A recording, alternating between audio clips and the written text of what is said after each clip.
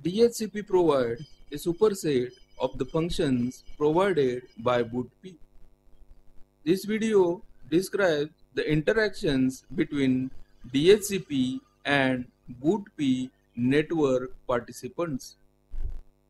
The Dynamic Host Configuration Protocol, that is DHCP, provides a mechanism for transmitting configuration parameters to host using the TCP/IP protocol suite. The format of DHCP messages is based on the format of BOOTP messages, so that in certain circumstances DHCP and BOOTP participants may exchange messages. DHCP introduces a small change in terminology intended to clarify the meaning of one of the fields. What was the vendor extensions field in BOOTP has been renamed the options field in DHCP. Similarly, the tagged data items that were used inside the BOOTP vendor extensions field, which were formerly referred to as vendor extensions, are now termed simply options. BOOTP clients and DHCP servers. The format of DHCP messages is defined to be compatible with the format of BOOTP messages, so that existing BOOTP clients can interoperate with DHCP servers. Any message received by a DHCP server that includes a DHCP message type option is assumed to have been sent by a DHCP client. Messages without the DHCP message type option are assumed to have been sent by a BOOTP client. Support a BOOTP clients by a DHCP server is optional at discretion of the local system administrator.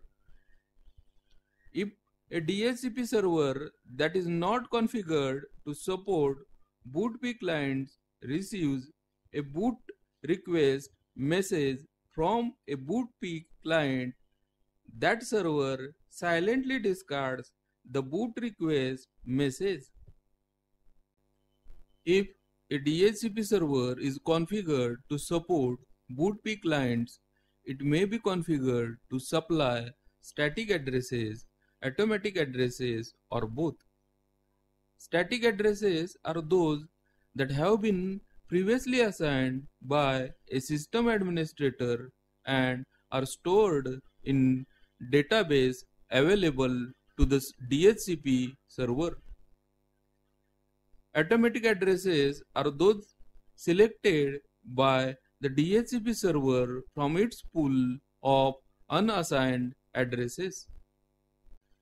Since BOOTP clients may not be prepared to receive automatic addresses, the decision to allow a DHCP server to return automatic addresses must be under the control of the system administrator. If a DHCP server supports supplying automatic addresses to BOOTP clients, this feature must be configurable and the feature must default off. Enabling of the feature must be the result of an active decision by the system administrator. If a DHCP server returns an automatic address, the BOOTP client will not be aware of DHCP lease mechanism for network address assignment. Thus, the DHCP server must assign an infinite lease duration for automatic addresses assigned to BOOTP clients. Such network addresses cannot be automatically reassigned by the server. The local system administrator may choose to manually release network addresses assigned to BOOTP clients. A DHCP server that supports BOOTP clients must interact with BOOTP clients according to the BOOTP protocol. The server must formulate a BOOTP boot reply message rather than a DHCP offer message. That is, the server must not include the DHCP message type option and must not exceed the size limit for boot reply messages.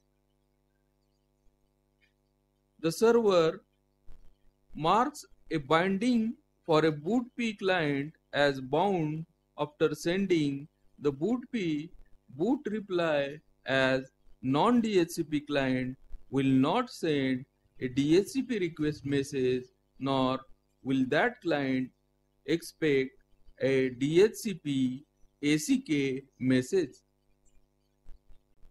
DHCP servers may send any DHCP options to a BOOTP client as allowed by the DHCP options and BOOTP vendor extensions. In summary, a DHCP server 1 may support BOOTP clients. Second, may return automatic addresses to BOOTP clients. Third, must provide a configuration switch if returning automatic addresses to BOOTP clients. Fourth, must default this optional configuration to off.